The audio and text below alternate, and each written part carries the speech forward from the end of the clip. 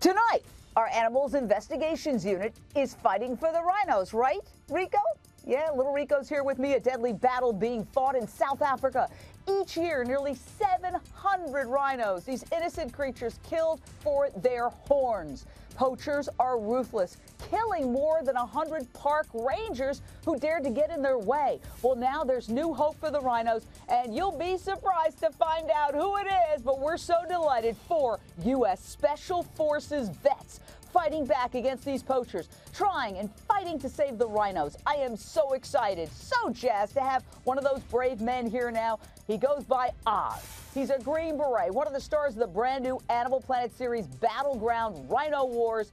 Oz, tell us how you wound up in South Africa and why you're going toe-to-toe, risking your life. Tell us how you risked your life to defy these poachers and save these rhinos. Hi, Jane. Hi, everyone. Well, essentially, we were tasked to come out and protect the animals, and we had no idea how big of a mission we had on our hands.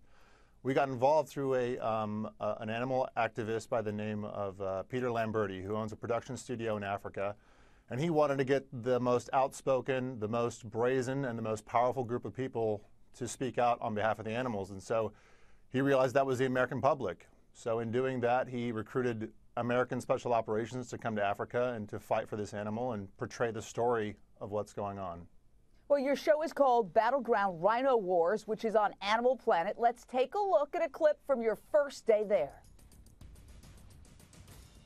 Our first day in South Africa was a real eye-opener. These rhinos are being killed at an alarming rate, more than one a day. That is unacceptable. This is a horror. Why are people so interested in having these rhino horns? Well, it roots back to Asian mythology and folklore. There's a belief that the horn of the animal has some sort of magical healing properties. I'm not the smartest person in the world, but I can tell you that there really hasn't been any evidence to support the keratin, which is the same material you have in your fingernails, can cure any problems. And as I've been telling people, if that were true, we'd all just sit at home and bite our fingernails and none of us would ever get sick. They claim that it cures cancer, that it has healing agents, and it simply doesn't. Yeah, and we've got to do something to alert the world that this is a scam. And people get these trinkets and they have no idea. Same thing with elephants. We're going to talk more about what you can do on the other side. South Africa is at war with poachers. Last year alone, it's estimated they lost 100 of their men and 668 rhinos. For this mission, I've recruited a crack team of U.S. commandos. Oz, Green Beret, medic. The situation here is worse than it can ever be depicted. All right, and we've got another clip for you to check out. It involves a little baby rhino. It's tough to watch, but bear witness so you can do something. The noises you are hearing, the squeaky noises, are of this 1-month-old little baby trying to get milk from its mother that has been poached. Wow.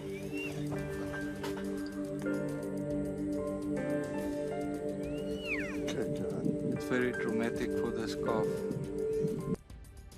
This is gut-wrenching stuff, makes grown men cry. These rhinos are killed for their horns, their babies starve to death and cry. We need to do something. The same thing's happening to elephants, by the way, for their tusks.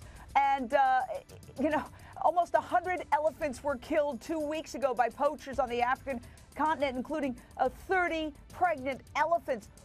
I know there are groups, World Wildlife Fund, International Fund for Animal Welfare, and others, and go to my website. We'll tell you what to do. But what should the American public do to stop this?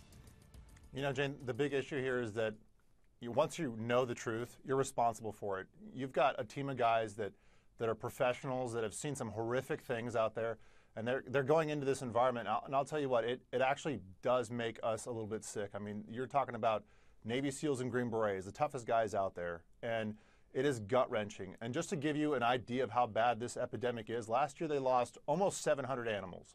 Ugh. This year, it's only March. There's only been 88 calendar days in this year, and they've lost over 190 animals this year. That's more than 2 a day. At this rate, they're going to far surpass last year's number. It's exponentially getting worse. We're out of time, but we've got to do something. Americans, stand up for the animals. They can't speak for themselves.